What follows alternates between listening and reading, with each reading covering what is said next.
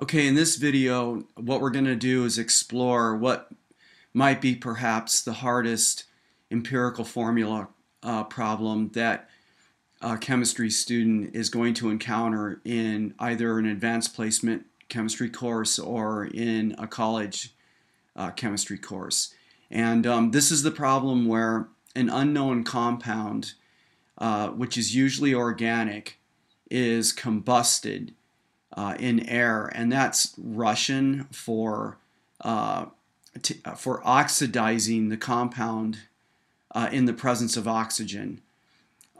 In a combustion reaction with an organic compound, and this would be a compound that is composed of carbon, hydrogen, oxygen, perhaps nitrogen, sulfur, or phosphorus. Many of these problems will focus on burning a hydrocarbon, and the word hydrocarbon means that you're dealing with a compound that only has carbon and hydrogen in it. Because these problems are pretty hard conceptually to really understand what's going on, and then there are a lot of steps. What I'm going to do in this example is I basically chose what I think is the typical pretty hard version of the problem. In this one, what we're going to do is find the empirical formula for tartaric acid. And this is a compound that contains carbon, hydrogen, and oxygen. All right, and the way the problem reads is fairly typical. So the combustion of 12.01 grams of tartaric acid, in the parentheses, is the molar mass of the actual compound. You're told which only contains CH and O, so they need to tell you what's in it.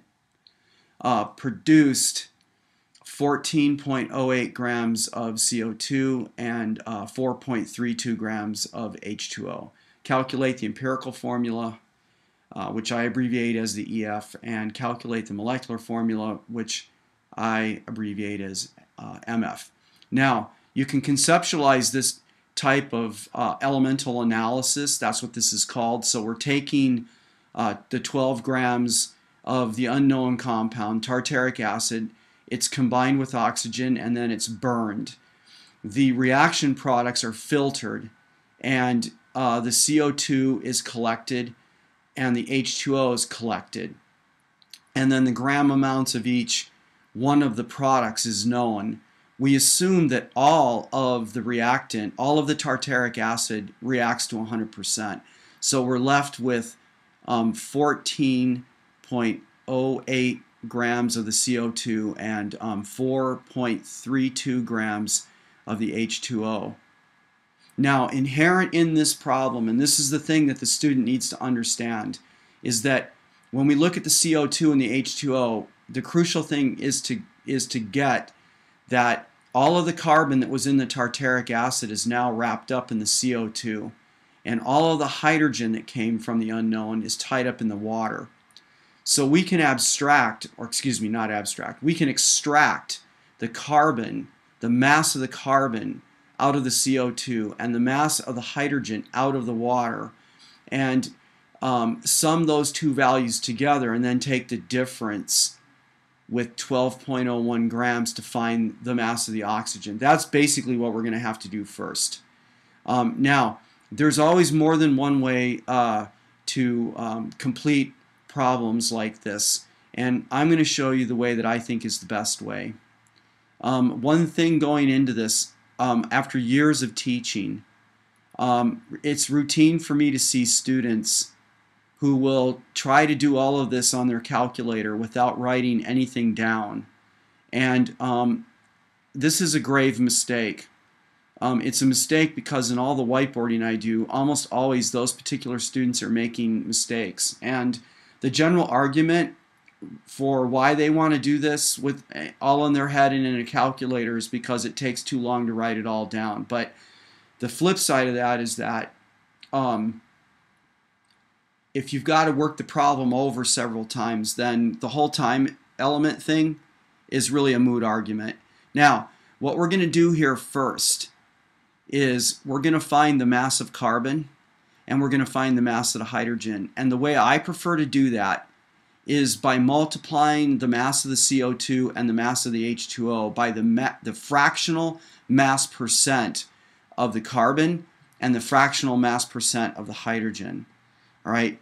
The way we're going to do that, and I'm going to run this down here. We're going to find the fractional percentage of the carbon and the hydrogen. This is the same as the mass percent. The difference is we're not going to be multiplying by 100. So the fractional percent of carbon is going to be 12.01. That's the atomic mass of the carbon in the CO2 divided by the molar mass of the CO2. Okay, and one of the things you want to do in this problem is carry all your numbers out. Do not do any rounding. No rounding allowed. You round at your own risk. So notice that I'm running these numbers all the way out. Okay? My wrist may hurt at the end of this, but the bottom line is that I'm going to have the right answer. All right, and then for the hydrogen, remember there's two hydrogens in H2O. So we're going to have 2.016 grams in the numerator, and then in the denominator it'll be 18.016, which is the molar mass of H2O. And for this we get a fractional percentage, which should be 0.119. And then I'm just going to carry my numbers out, 0.005. So this is the fractional percentage of the carbon. It's about 27% of the CO2, and this is the fractional percentage of the water, or of the hydrogen in the water, which is around 12%. So I'm going to bring those values up now. So we'll be multiplying the carbon dioxide by 0.2728925. All right, and the hydrogen will be, or the H2O will be multiplied by 0.119005. All right, and the outcome now, in each case, is going to be the mass of the carbon and the mass of the hydrogen, and this is the material that came from the unknown. So for the carbon, we're going to have 3.84, and then I'm going to run my, whoops, shoot, all right, hang on one second.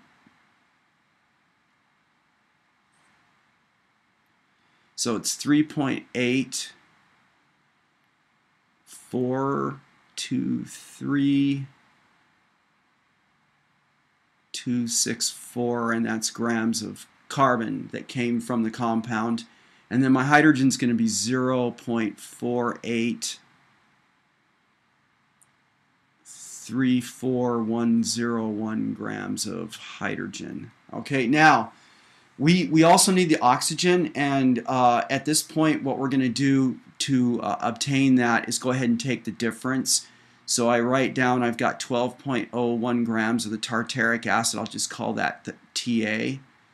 And we're going to subtract from that the carbon. I'm going to, in the interest of brevity, because this is a long problem, I'm just going to go dot, dot, dot like that, minus the mass of the hydrogen, which is, I'll write 0.48 dot, dot, dot. But when I do this in my calculator, I do not round, and I run all of my numbers out. So my mass of oxygen is going to be 7.635 grams of O. All right. Now, we're ready to go after the empirical formula. And to do this, I'm going to need a little bit more room. So I'm going to take out, real quick, I'm going to erase the percent masses that we calculated down here, because we need more room to work. Okay, so here's the drill. What we're going to do next is we're going to calculate the moles of each of the atoms that are involved in this compound. We're going to inspect the values to see which is smallest, and then we're going to divide all the values by that number. So I'm going to rewrite the mass of each of the elements that we're dealing with.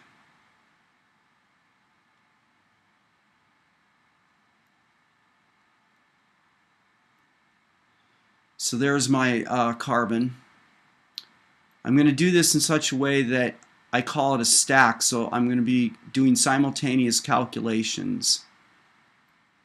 And I want them one over the top of the other, because when I finally get down to the ratio, I want to be able to see it clearly.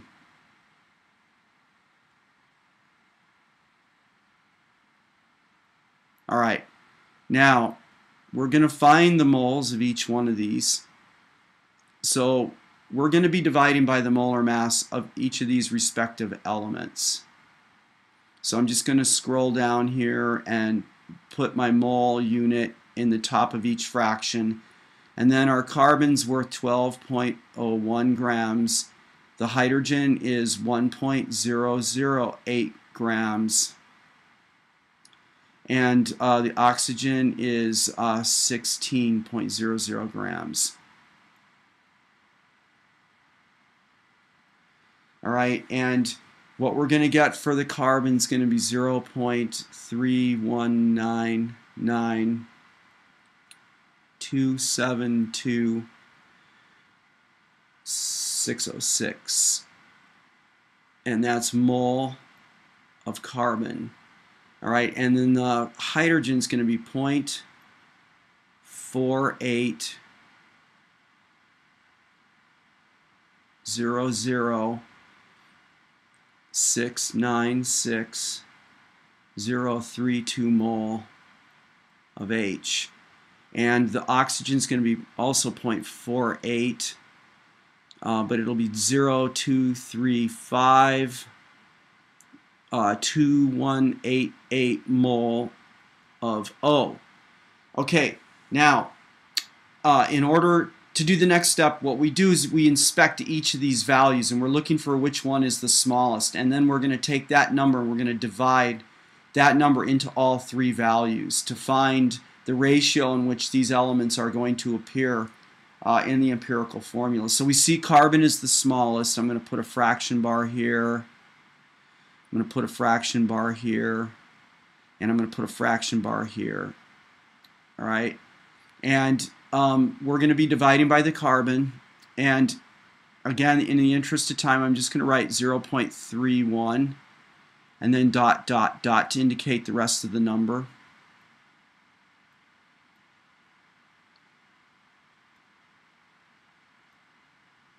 All right, and for the carbon, obviously the ratio is 1.